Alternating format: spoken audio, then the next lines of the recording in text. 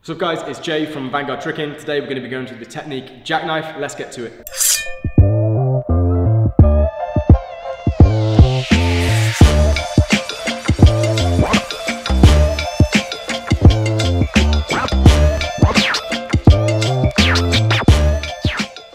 For this trick we are going to need a few prerequisites. The first one we're going to need is going to be a rear leg roundhouse kick into a spinning hook kick. The other thing you're going to need to have is going to be a 540. Now it also helps to have a cheat 720, but it's not absolutely necessary, but if we have it, then it's a good bonus. Drill number one is going to be doing the rear leg roundhouse kick into the spinning hook kick. Now we did say this is also a prerequisite, but this is also the first drill. The quality of your rear leg roundhouse kick going straight into the spinning hook kick will directly influence and determine the quality of your kicks within your jackknife.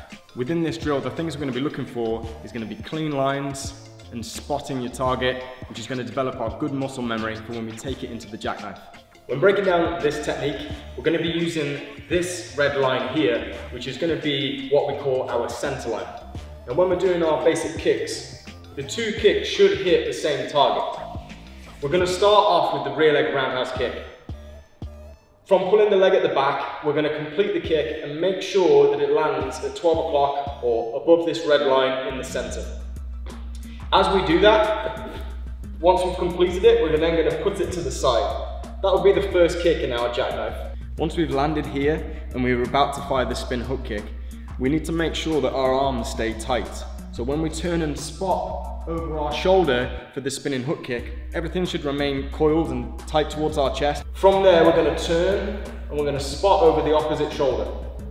Our other leg, my left leg, is now going to fire the spinning hook kick. And again, it should hit the same target. So I'm going to chamber my knee from here and then point my toes forwards, re-chambering, and hopefully landing back in the opposite stance that I started in.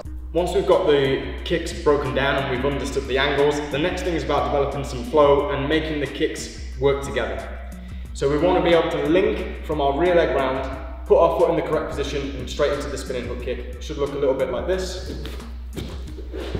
So we've been through the drill, but what I'm going to do now is going to go through a couple more things on just how to make that drill a little bit cleaner. So we've got a very quick checklist here of things that we're going to look at. Number one is going to be pointed toes. Number two is going to be spotting. And number three is turning our hips over. Point your toes, really easy. All we've got to do is make sure at the point where our kick is about to meet the target, or 12 o'clock, is that we flex our foot down. For the spinning hook kick, we want to keep our toes pointed before we start the kick, as we kick through. And then on the re-chamber, you still want to keep the foot flexed. So really aggressively pull it back, so our knee should be pointing up at the end of the move. Tip number two for cleaning up these kicks is going to be our spotting. And the only place that we want to spot is dead ahead. Tip three was about turning our hips over during the kicks. So for this, what we need to be able to do is make sure that our lead leg, or what is currently our lead leg, the foot turns completely during the first kick, during the roundhouse kick, so that our heel is pointing down the center line. So another thing to think about is imagining if our hips are facing this way at the point of the first kick, when I deliver the roundhouse kick and it hits 12 o'clock, our hips should be facing the other way.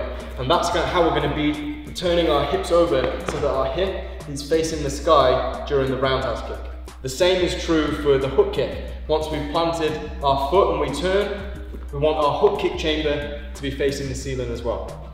So that's drill number one.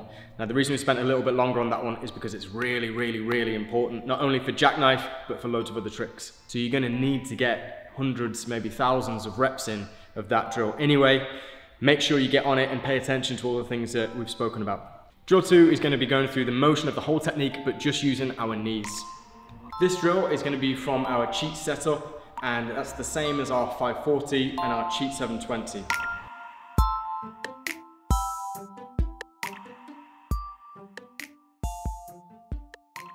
Once we're in the air, we're using the same spotting and the same timing that we did in drill number one.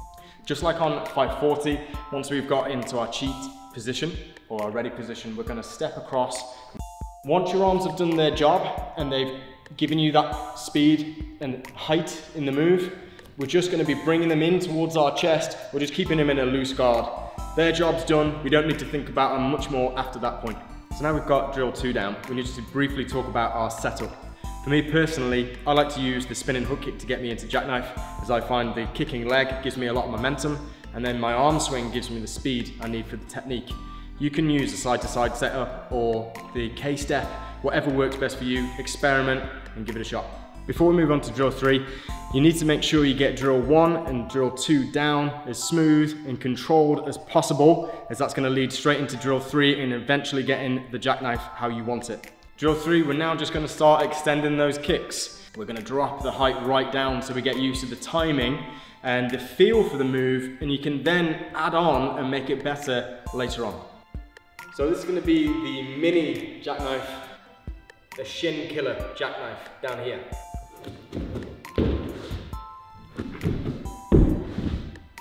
We're using this drill to help us get used to throwing the kicks in the air. We need to get it so that the kicks have the exact same timing as drill number 1. Once we get used to the feeling of this and we're happy with our lines and you're getting used to the feeling of the kicks going out, then it's just about cranking everything up to the next level. More speed, more height, and more power. So by now, if we're doing drill number 3, then we're throwing some kind of jackknife, but it might not be at the level that you want it just yet. Let's troubleshoot. Problem number 1, missing kicks. Now this could be missing one of the kicks or missing both. Now if we're missing both kicks, then just drop the height of the move. Go back to how we were doing it in drill 3 and work on more of the timing of getting both of those kicks locked out, just like how we were doing on our round to spin hook kick drill. If we're missing the first kick, the roundhouse kick, then it's probably because you're rushing to get to the second, to get to the hook kick. Make sure when you fire the roundhouse kick, that kick goes all the way through to 12 o'clock and you see the knee in front of you before you start to turn for the spinning hook kick. So if we're missing the hook kick or we're struggling to get the hook kick out the angle that you want, it can be because you're holding on to the first kick a little bit too long. So remember, as soon as the kick travels past 12 o'clock and it's going past that center line, know that it's time to turn for your spinning hook kick. Try and get it to feel exactly like the timing that we have for the first drill. Problem number 2 is landing the move low. Now this can often come down to your arms. So make sure when we go for the move, you throw your arms up, down, back up again and rip them through as you start to fire the kicks. The other thing is that you might be going a little bit too slow. Remember, jackknife is a speed technique. So when you throw it, make sure it's thrown at 100%. Problem 3, boat foot. If your feet are sticking out like a sore thumb during the move, then it's because you need to work on the muscle memory of pointing your toes. So go back and practice your roundhouse kick to spinning hook kick again and again and again and again until that becomes second nature, and eventually that will start happening in all of your roundhouse and hook kick tricks. The second thing to avoid chronic boat foot during your jackknife is to make sure that your hips are turned over. So remember, at the point of your roundhouse kick, your hip should be facing the sky. Same as when we turn for the spin hook kick, your hip should be turned over, pointing towards the sky. So closing thoughts on jackknife. Now, it's an easy technique to throw, but a difficult one to master. You're gonna need to put the time in if you really wanna get that level where you can decapitate a T-Rex with the kicks. So practice hard, study the lines, and it's all about reps, reps, reps, repetitions.